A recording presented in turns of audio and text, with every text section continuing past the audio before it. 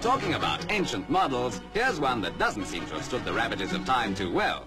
Apologies if you've got one just like it, but with all due respect, it is a little battered.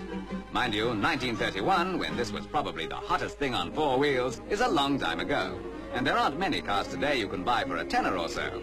Even so, with a snippet like that, you wouldn't expect this sort of thing to happen.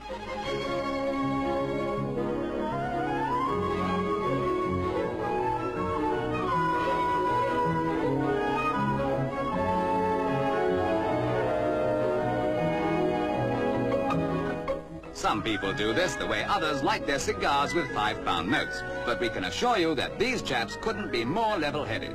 In fact, they're carrying out a do-it-yourself scheme for making the proverbial silk purse from the sow's ear, transforming a tiny old Austin 7 into a sleek and powerful sports car in easy stages. To save this preliminary bother, it's possible sometimes to buy just the engine and chassis for as little as 50 bob.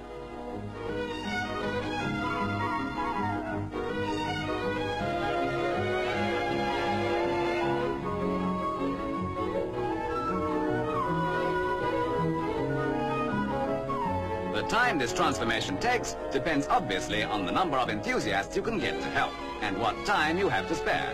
In other words, it can be done in a week or it can take 3 months. On this model, the old chassis was cleaned and modifications carried out, including lowered suspension front and rear, raked steering column with wedge or universal joint, and wheels 2 inches lower.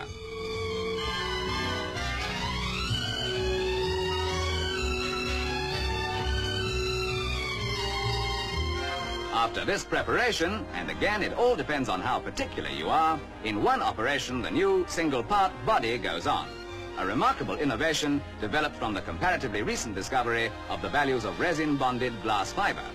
The new body is many times tougher than steel, doesn't rust or deteriorate, and of course doesn't have to be sprayed.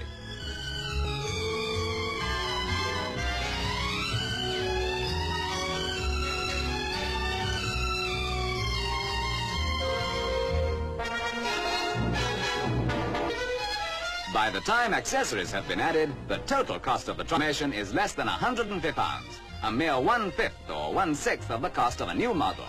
This, motoring enthusiasts can designer Larry Falcon, who started this do-it-yourself idea.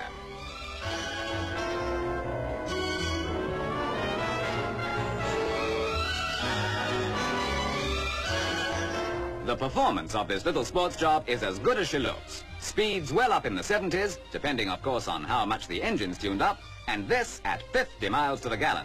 Just think what this means. It means that in future you needn't be scared to let even your wife borrow your car. If she smashes it up, well, she can build you a new one.